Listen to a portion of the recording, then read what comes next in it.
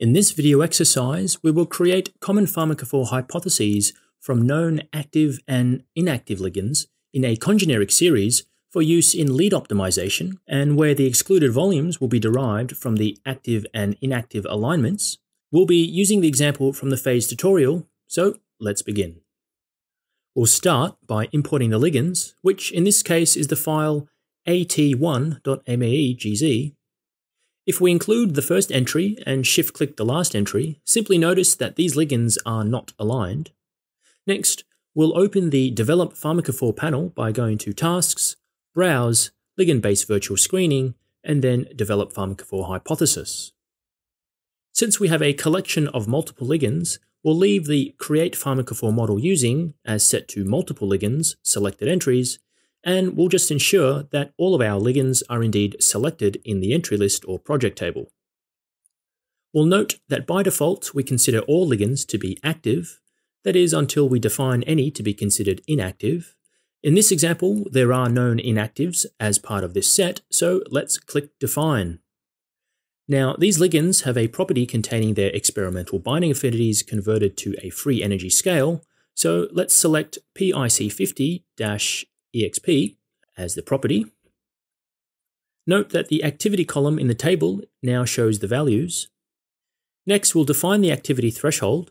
We'll set it such that the ligands with PIC50s above 7.3, which corresponds to IC50s less than 50 nanomolar, shall be considered active, while inactives can be considered those with PIC50s below 5, which corresponds to those with IC50s greater than 10 micromolar.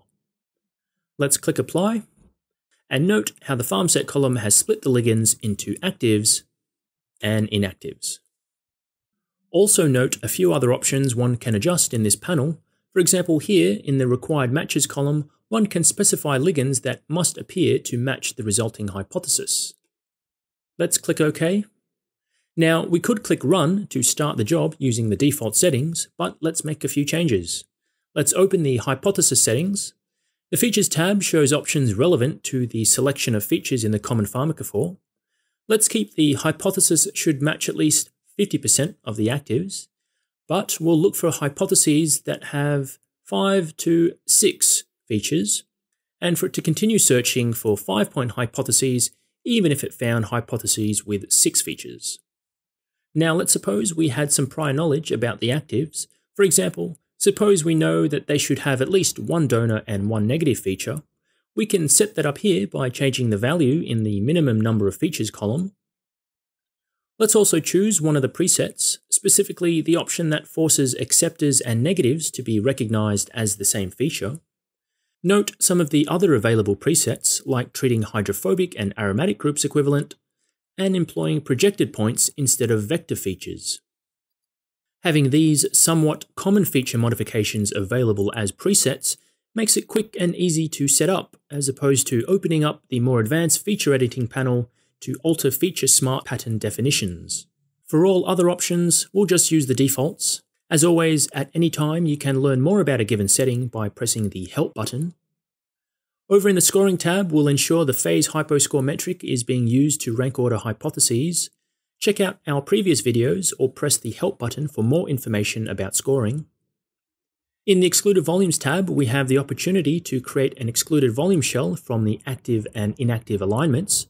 So let's enable Create Excluded Volume Shell and choose Create Shell from Actives and Inactives. And we'll leave the minimum number of inactives that must experience a clash as 1. Also, leave the default excluded volume sizing. We'll click Save. We'll be generating conformers, so we'll keep this option checked on, but in the Options dialog, let's enable Minimize Output Conformers. This option requests minimization of generated conformers with the OPLS3 force field. We'll rename the job.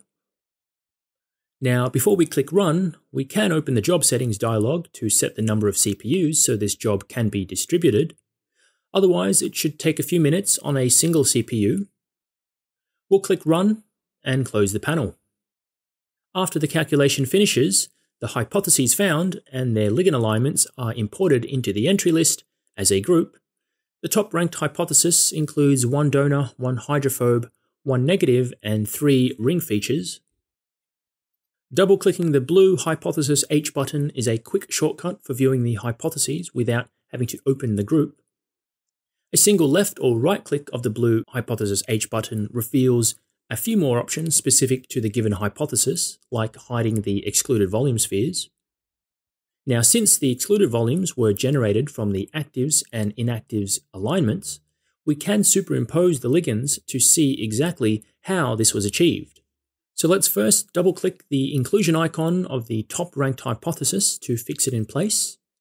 Then we'll open the actives folder and include the first active and shift-click the last one to include all of them. Then we'll open the style toolbox and color the ligands, say by element with custom green carbons. Then we'll do the same for the inactives, but this time we'll color them red. Now, if we superimpose the actives and inactives, we can get a better sense of how they align to the pharmacophore hypothesis. Observe that the inactives clash into the excluded volumes in order to align onto the hypothesis, whereas the actives match the hypothesis without any clashes. So be sure to check out our previous video on creating pharmacophore hypotheses using pre-aligned ligands, while in the upcoming video we'll cover how to edit the features of an existing hypothesis.